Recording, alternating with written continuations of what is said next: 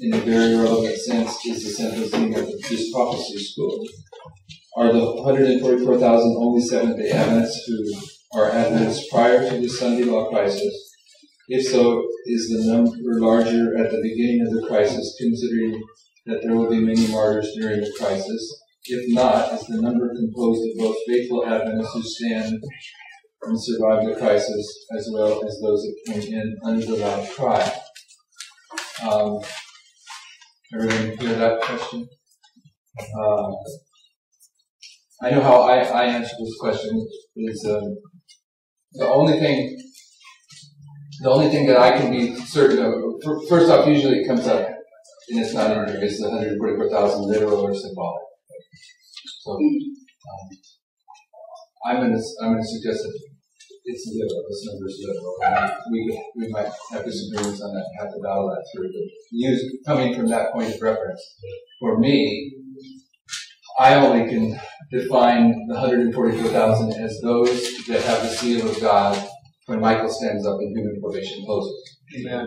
When probation closes, those people that have the seal of God that are alive are the 144,000. The reason I'm saying that is that there is a crisis that precedes Michael standing up that begins at the Sunday law in the United States. And every country on the globe will have its own Sunday law crisis, and there's going to come a world Sunday law, a death decree.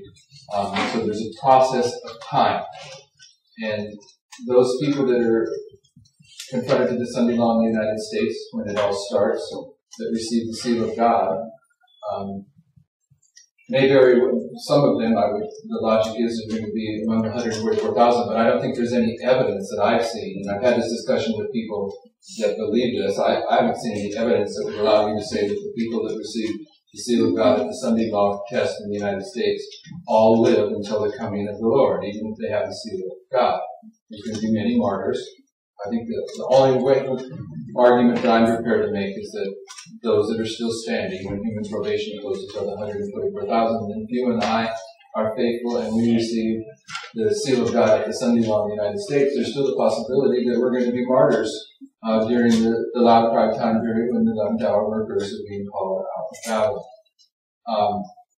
When I address the distinction between who the 144,000 are in relation to Adventists and non-Adventists, the way that I approach it is I start in the seals. And I start by pointing out that the first four seals parallel the first four churches. It's repeated and enlarged. Okay? The first seal, the white horse, parallels Ephesus. The red horse parallels Smyrna. The black horse parallels Pergamos. The pale horse parallels Thyatira. But the fifth seal doesn't parallel Sardis. In fact, the fifth seal isn't a horse, where the first four seals are horses. There's a distinction made just from that point. But Sister White more than once plainly places the fifth seal in Revelation 18. In the fifth seal, you have the martyrs under the altar raising the question, how long until we judge the papacy for persecuting us during the 1260 years? And then the answer comes back, rest in your graves till the group of martyrs that dies the way you died is made up. And then they're given white robes and they're told to rest for their labor. So when Sister White more than once places the fifth seal and the question and answer of the martyrs in the fifth seal in Revelation 18, verses 1 through 5, she's placing that right down there in the Sunday law crisis when that second group of martyrs will be made up. So she takes the fourth seal is Thyatira, the fifth seal she moves it off to the end of the world. Therefore, when it comes to the fifth and sixth and seventh seal, and I hope you understand this concept because this is an important concept in my mind for where we're heading on the opening of the seventh seal. The fifth and the sixth and the seventh, the fifth, sixth, and seventh seal are not progressive history repeating and large. They're teaching truths. Okay? The fifth seal is teaching the truth about the martyrs. The sixth seal is teaching the truth about Adventism. It begins with the signs that introduce the Millerite time period, but it goes all the way to the time period of the wrath of God, which is illustrating the beginning of Adventism and the end of Adventism, and it does so partially, at least, to raise the question at the end of chapter 6, who shall be able to stand in the day of the Lord's wrath? And then chapter 7 answers that question. Chapter 7 is the 144,000, and the great multitude is answering the question that is raised in the sixth seal. So the sixth seal, once again, is a progressive history.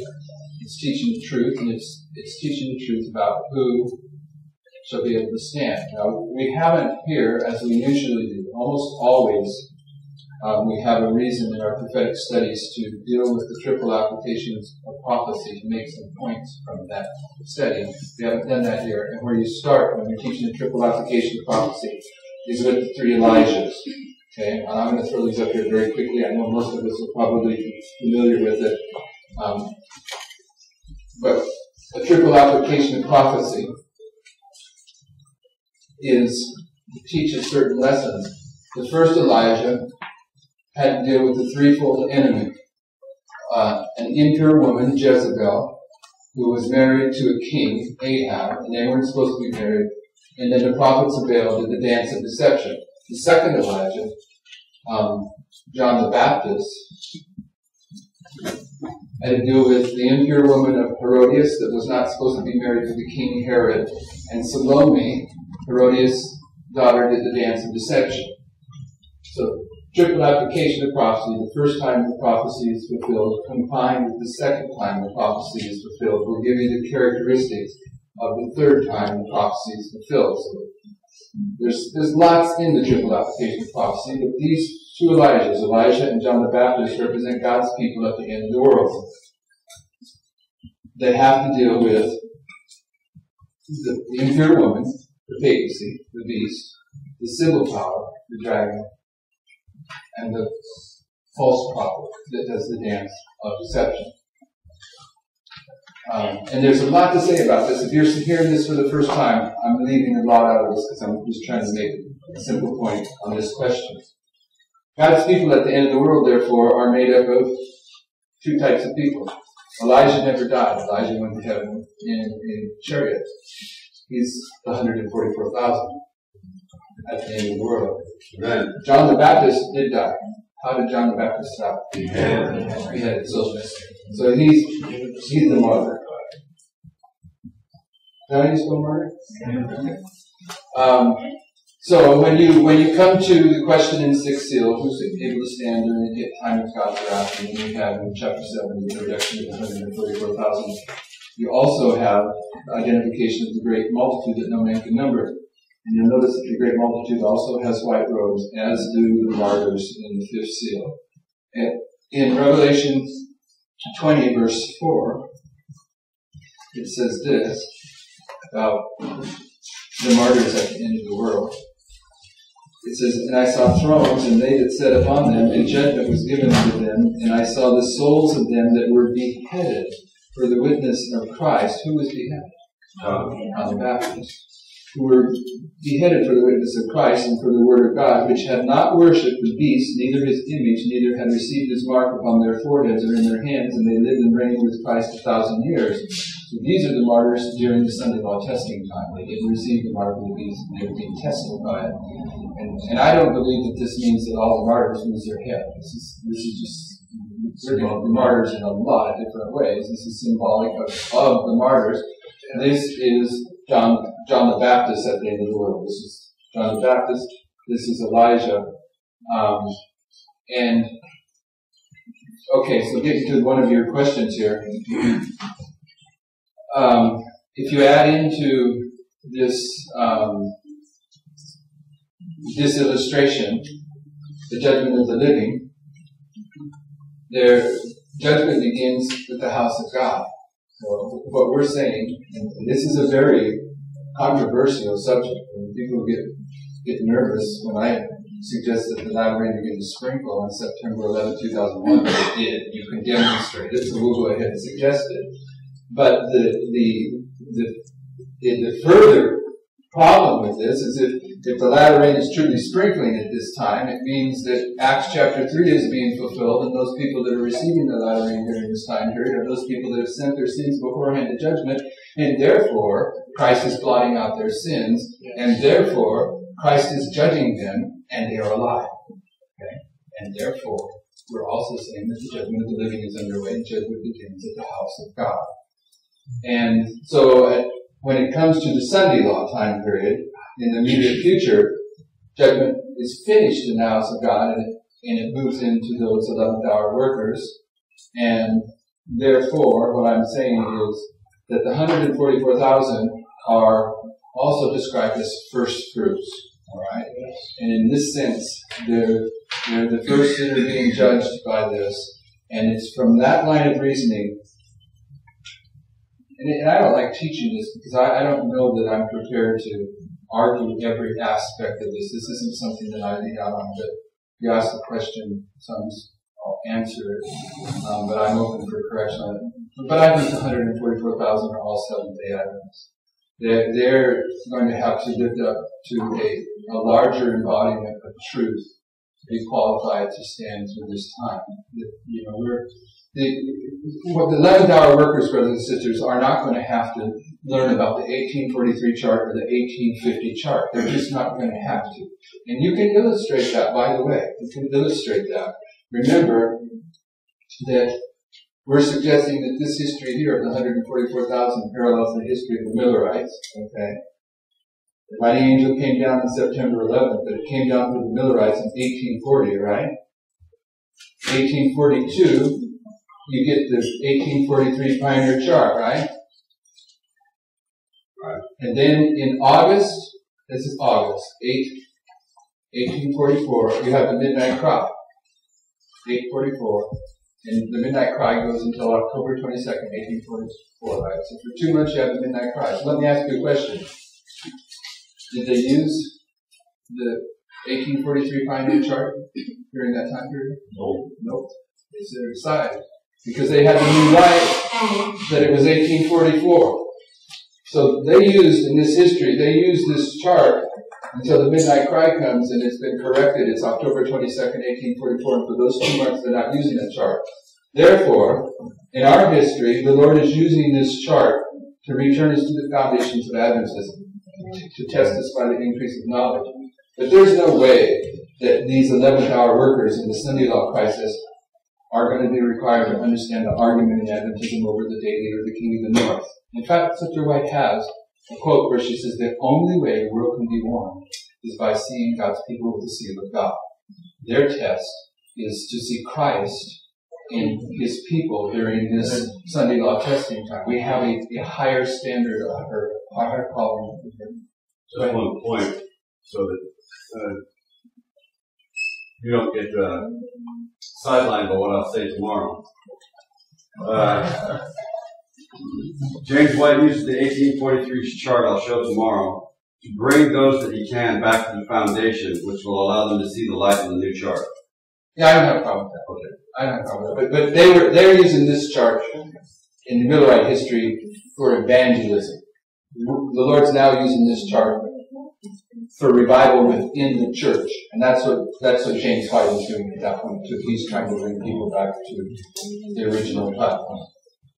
So, I don't know if I answered your question, but I think those people that are alive, when human probation closes, then we can say those are the 100 alive and have the seal of God. Those are the 144,000. And it seems reasonable that they're going to be 70. The rest have either been martyred? Yeah, I left that out because that's a hard one to swallow, but that is really the facts. Or they haven't marked the beast. The rest have been martyred in the faith, or they haven't marked the beast. Yeah. So what your question is, you're making a statement, but the question that comes from that is, so Brother Jeff, are you saying that all the 11th hour workers are martyrs? That's part of the question.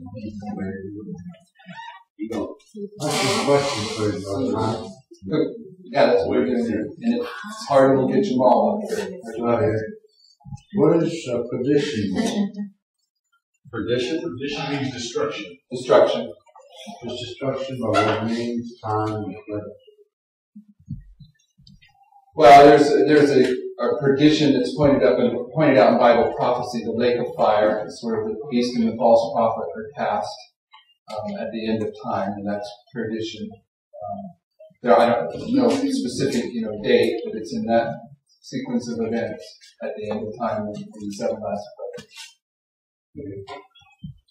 How do we evaluate the shape of the beast as given the descriptive the mark of the beast's shape? Repeat the question.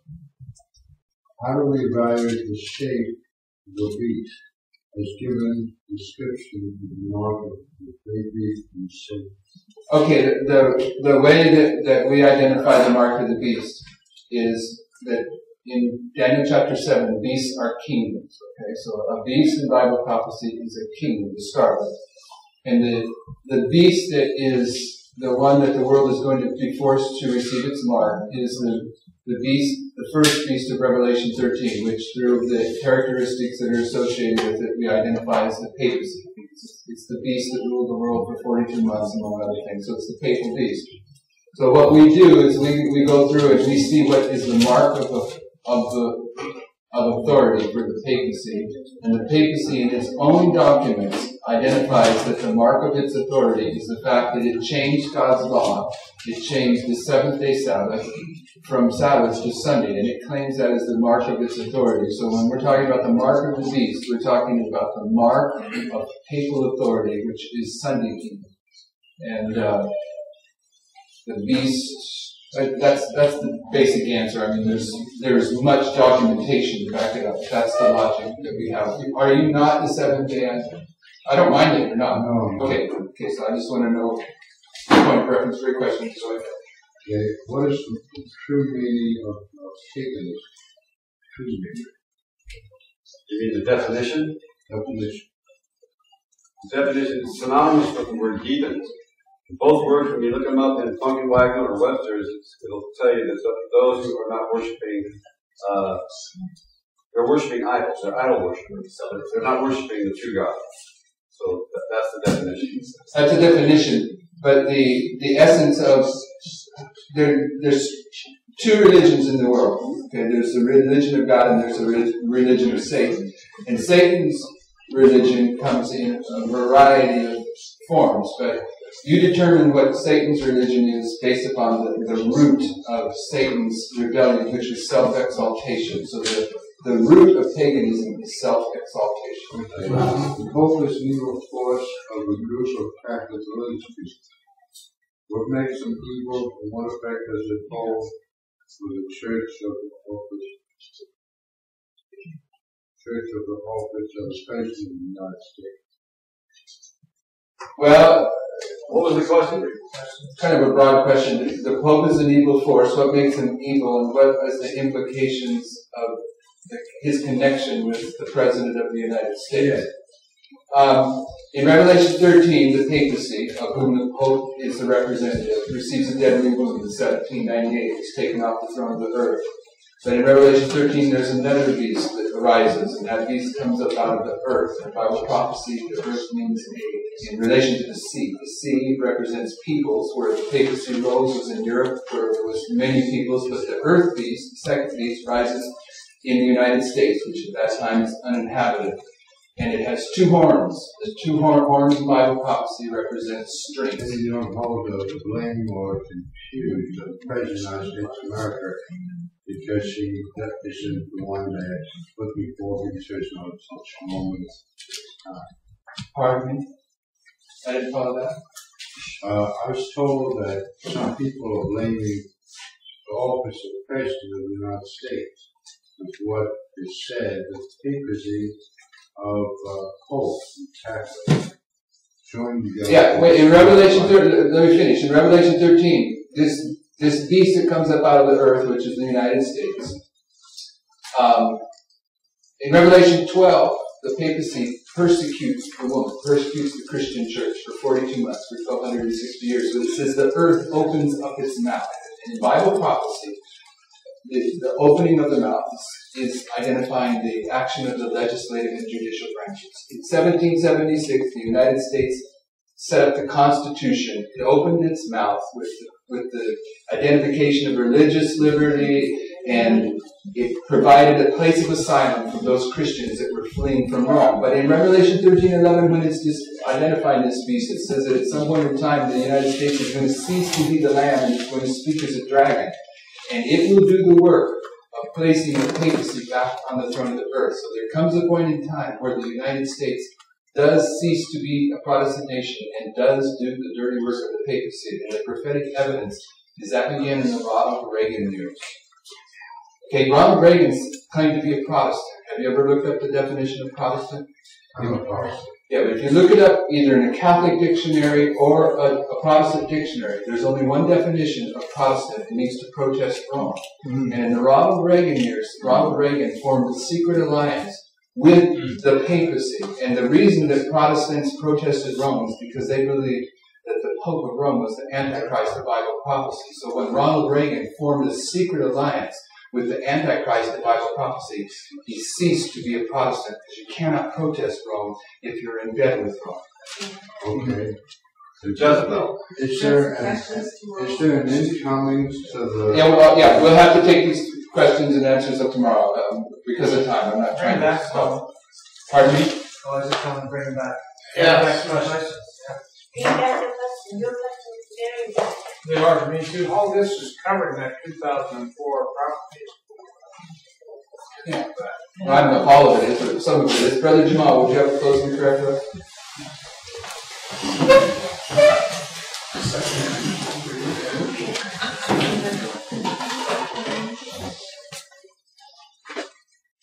Our Father in heaven, Lord, we thank you for the opportunity to investigate your scriptures. Thank you for the guidance of the Spirit. We thank you, Lord God, for the zeal and the want of understanding in everyone here. We ask you, Lord, that you continue, dear Father, to push us forward, dear Lord, in our knowledge of the truth, and that you bring us as we've been running to the experience that's calculated through that page, through sacred page. Thank you, dear Lord, and as we pray for lunch, we pray a blessing upon food. Miles are about to eat it, and has it prepared. In Jesus' name. Amen.